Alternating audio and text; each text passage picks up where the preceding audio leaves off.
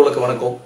ஆண் ஆண் பெண் பெண் அதாவது ஒரு பால் உறவு முறை தவறல் என்ற உச்சநீதிமன்ற தீர்ப்பாகட்டும், அதுக்கு பின்னாடி வந்த நெறியற்ற உறவு முறை விரும்பும் பட்சத்தில் தவறில்லை அப்படின்ற உச்சநீதிமன்ற தீர்ப்பாகட்டும், அதன் பிறகு வந்த சபரிமலை பெண்கள் நுழைவு தீர்ப்பாகட்டும், இத்தனை அடுக்கடுக்கான முரண்களான தீர்ப்புகளுக்கு மத்தியில இது மக்களுக்கான நீதிமன்றமா, இது யாருக்கான நீதி, இப்படி பல பிரச்சனைகள் பல கேள்விகள் மக்கள் மத்தியில இருந்த நேரத்துல இப்போ சமீபமா ஒரு தீர்ப்பு மக்களுக்கு ஒரு ஆறுதல் சொல்ற மாதிரியான ஒரு தீர்ப்பா இருக்கு. உண்மையிலேயே வந்து ஏழைகளுக்கும் நீதி கிடைக்கும், ஏழைகளுக்கும் கிட்டிய நீதி அப்படின்ற மாதிரியான ஒரு ஆறுதல் தரக்கூடிய ஒரு செய்தி. என்ன விஷயம் அப்படின்னா, அது வந்து ஆக்சுவலாக உச்சநீதிமன்றம் தரப்படலை, உயர்நீதிமன்றத்தில் தரப்பட்டிருக்கு. இருந்தாலும் நீதி எந்த அளவுக்கு வந்துட்டு ஒரு தவறான விஷயங்களை பகிர்ந்து கொள்ளணும், நல்ல விஷயங்களையும் ஷேர் பண்ணிக்கணும் அப்படின்றதுக்காக தான் இந்த பதிவு. என்ன நடந்துச்சு அப்படின்னா, 2012 கிருஷ்ணகிரி பஸ் ஸ்டாண்டுக்கு பக்கத்தில் ஒரு கட்டிட தொழிலாளி, அவரோட பெயர் ரகு, என்ன நடக்குதுன்னா, அவர் சாலையில் நடந்து போயிட்டு இருக்காரு. அப்போ அவருக்கு பின்னாடி வந்த ஒரு பஸ் அவர் மேலே மோதிருது. அந்த விபத்தில் அவர் இறந்து போயிடுறாரு. இறந்ததுக்கு அப்புறம் இந்த பிரச்சனை, இது கேஸ் வந்துட்டு கிருஷ்ணகிரி கோர்ட்டுக்கு போகுது. அங்க என்ன தீர்ப்பாகுது அப்படின்னா, இந்த இழப்புக்கு, அதாவது அவர் இறந்ததுக்கு வந்துட்டு இழப்பீடா 18,80,000 வந்துட்டு இழப்பீடா தரணும் அப்படின்னு சொல்லி கோர்ட் வந்து அதை சார்ந்த ஓரியண்டல் இன்சூரன்ஸ் நிறுவனம் அப்படின்ற ஒரு இன்சூரன்ஸ் கம்பெனிக்கு ஜட்ஜ்மெண்ட் தராங்க. அதன்படி 18,80,000 வந்துட்டு அந்த இறந்த கட்டிட தொழிலாளி ரகுவோட மனைவிக்கு தரணும் அப்படின்றது. இதுல ஒரு பெரிய ஒரு வருத்தமான விஷயம் என்ன அப்படின்னா, அவர் அந்த ரகு இறக்கும்போது அவர் மனைவி 1 மாத கர்ப்பிணி. அவங்க 1 மாத கர்ப்பிணியா இருக்கும்போதே அவர் கணவருக்கு விபத்துல இறந்துட்டாரு. இதையெல்லாம் கருத்துல வச்சுட்டு தீர்ப்பை வந்துட்டு அந்த பெண்ணுக்கு சாதகமாகவும் 18,80,000 தரணும் அப்படின்னு ஓரியண்டல் இன்சூரன்ஸ் நிறுவனத்துக்கு அந்த நீதிமன்றம் தீர்ப்பளிக்குது.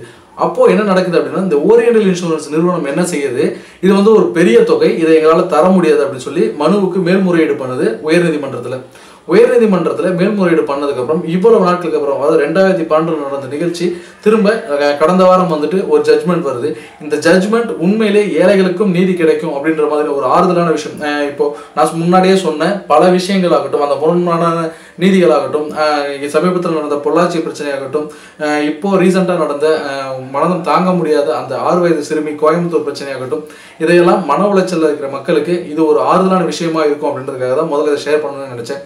என்ன நடந்துச்சு அப்படின்னா, கடந்த வாரம் இதே மாதிரி அந்த மேல்முறையீடு ஓரியண்டல் இன்சூரன்ஸ் நிறுவனம் மேல்முறையீடு பண்ணுது உயர்நீதிமன்றத்தில். அதாவது இந்த உயர்ந்தபட்ச 18,80,000 எங்களால் தர முடியாது அப்படின்னும், இதை வந்து குறைச்சிக்கணும், இவ்வளோ பெரிய தொகையை வந்துட்டு எங்களுக்கு வந்து இழப்பீடாக தர முடியாதுன்னு சொல்லி சொல்கிறாங்க. அதுதான் வந்து உயர்நீதிமன்றத்தில் மேல்முறையீடாக வச்சிருக்காங்க. அப்போது இதை விசாரிக்க லாஸ்ட் வீக் வந்துட்டு அதாவது கிருபாகரன் அப்படின்றதும் பொதியப்பன் அப்படின்ற 2 நீதிபதிகளுக்கு முன்னாடி இந்த கேஸ் திரும்ப வருது. அப்போது லாஸ்ட் வீக் என்ன ஜட்ஜ்மெண்ட் கொடுக்குறாங்க அப்படின்னா, குழந்தை வந்துட்டு 1 மாத கர்ப்பிணியாக ஒரு மனைவி இருக்கும்போதே அந்த தகப்பன் இறந்துட்டாரு. அதுக்கப்புறம் ஒரு தகப்பனால ஒரு குழந்தைக்கு கிடைக்க வேண்டிய எந்த ஒரு சந்தோஷமும் அரவணைப்பும் அந்த குழந்தைக்கு கிடைக்கப்படலை. அதுக்கப்புறம் முதல் மெயின் காரணமாக சொல்லப்படுறது என்ன அப்படின்னா, அந்த குழந்தை இந்த 1 மாத கர்ப்பிணியாக இருந்த தாய் வீட்டில் இருக்கும்போதே தகப்பன் இறந்ததுனால இந்த குழந்தை துரதிருஷ்டமான குழந்தை, அதிர்ஷ்டமில்லாத குழந்தை, இதனால தான் வந்துட்டு தன்னோட தகப்பனை கொன்றுச்சு அப்படின்ற ஒரு பழி சொல்லுக்கு அந்த குழந்தை ஆளாயிடக்கூடாது அப்படின்ற ஒரு பாயிண்ட்டையும், அதுக்கப்புறம் ஒரு குழந்தை பிறந்ததுல இருந்து அந்த குழந்தை படித்து வளர்ந்து திருமணமாகி அவரோட வாழ்க்கை முறைகள் எல்லாத்துலேயுமே தந்தையோட பங்கு ரொம்ப அதிகம் அப்படின்றது கருத்தில் வச்சுட்டு, இது மாதிரி தந்தை இல்லாத ஒரு குழந்தையின் வாழ்க்கை, யாரோ ஒரு சமுதாயத்தில் யாரோ ஒரு டிரைவர் செஞ்ச ஒரு தவறுக்கால ஒரு தந்தையை இழந்த குழந்தைக்கு அதிர்ஷ்டமில்லாத குழந்தைன்னு பரிசூல் வந்துடக்கூடாது அப்படின்னும், அந்த குழந்தை சமுதாயத்தில் ரொம்ப கஷ்டப்படக்கூடாது அப்படின்றதுக்காகவும், அந்த குழந்தைக்கான வாழ்வாதாரம் தேவைப்படுறது அப்படின்றதுக்காகவும், ஒரு மனைவி குழந்தையை கணவன் இல்லாமல் வாழ்றதும் சரி வளர்த்துறதும் எவ்வளோ பெரிய கஷ்டம் அப்படின்ற இந்த பல விஷயங்களை கருத்தில் வச்சுட்டு நீதிபதி மதிப்பிற்குரிய கிருபாகரன் அவர்களும் பொதியப்பன் அவர்களும் என்ன ஒரு ஜட்ஜ்மெண்ட்டை கொடுத்துருந்தாங்க அப்படின்னா, 18,80,000, நான் முன்னாடியே சொன்ன மாதிரி அந்த 18,80,000 அப்படின்ற இழப்பீடை 25,30,000 மாற்றிருக்காங்க. எவ்வளோ பெரிய சந்தோஷமான விஷயம் பாருங்க. 18,80,000, அதாவது 2012 அப்புறம் கிட்டத்தட்ட இன்னைக்கு 7 வருஷம் ஆச்சு.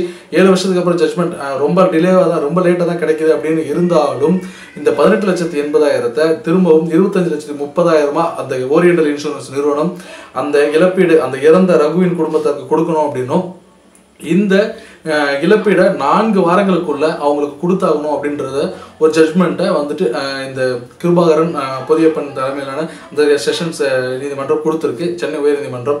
இதுதான் ஒரு உண்மையிலே ஒரு ஆறுதலான விஷயம். இது ஏழைகளுக்கும் உண்மையான நீதி கிடைக்கும் அப்படின்றதுக்கு இது ஒரு பெரிய எடுத்துக்காட்டு. இது ஒரு ஆறுதலான விஷயமா இருக்குன்றதுனால தான் இதை சொல்லணும் அப்படின்னு நினைச்சேன்.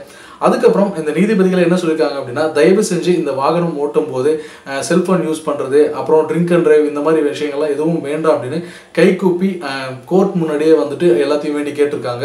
இப்போது நான் எதுக்காக சொல்ல வந்தேன்னா, உச்சநீதிமன்றத்தில் இவ்வளோ பெரிய பிரச்சனைகள் நடந்திருக்கு, எத்தனை ஜட்ஜ்மெண்ட்ஸ் வந்துட்டு தவறான முரணான ஜட்ஜ்மெண்ட்ஸ் போயிருக்கு அப்படின்றது ஒரு கான்ட்ரவர்சி போயிட்டு இருக்கப்போ, இந்த மாதிரி நாட்டில் வந்துட்டு நிறைய பாலியல் வன்கொடுமைகள், நிறைய பிரச்சனைகள், ஏழைகளுக்கு பாதுகாப்பு இல்லை, சட்டம் வந்துட்டு பணக்காரர்களுக்கு மட்டுமே அப்படின்ற ஒரு நிலையில் இந்த ஒரு ஜட்ஜ்மெண்ட் ஒரு ஆறுதலாக இருக்கும் அப்படின்னு நினச்சி இதை அவங்களோட ஷேர் பண்ணிக்கணும் அப்படின்றதுக்காக தான் இந்த வீடியோ பண்ணணும்னு நினச்சேன். இந்த ரகுவோட குடும்பம் இந்த 25,30,000 வச்சு சந்தோஷமாக இருந்துட முடியுமா அப்படின்னா நிச்சயமாக இல்லை. ஏன்னா ஒரு ஆணோட, அதாவது தகப்பனோட தந்தையை இழந்த ஒரு குழந்தைக்கு அதை ஈடு செய்ய முடியாது எவ்வளவு பணம் கொடுத்தாலும், அதே மாதிரி கணவனை இழந்த ஒரு பெண்ணுக்கும் அதை ஈடு செய்ய முடியாது எவ்வளவு பணம் கொடுத்தாலும். இருந்தாலும் அவங்க வாழ்வாதாரம் காக்கப்படும் இந்த சிறு தொகையினால். இந்த விஷயத்தை அவங்களோட ஷேர் பண்ணிக்கணும். ஏழைகளுக்கும் நிச்சயமாக நீதி கிட்டும், நல்லவங்களும் இந்த உலகத்தில் இருக்காங்க அப்படின்றத சொல்லிக்கணும் அப்படின்னு நான் நினச்சேன். நன்றி. இந்த மாதிரி ஒரு நல்ல விஷயங்களை நிறைய பேர்த்த ஷேர் பண்ணுங்கள். இன்னமும் மனிதர்களும் அழிந்து போயிடல, இங்கே மனிதம் மிச்சம் இருக்குது அப்படின்றத எல்லாருக்கும் பகிர்ந்துக்கோங்க. இந்த விஷயத்தை எல்லாருக்கும் சொல்லுங்கள். நன்றி.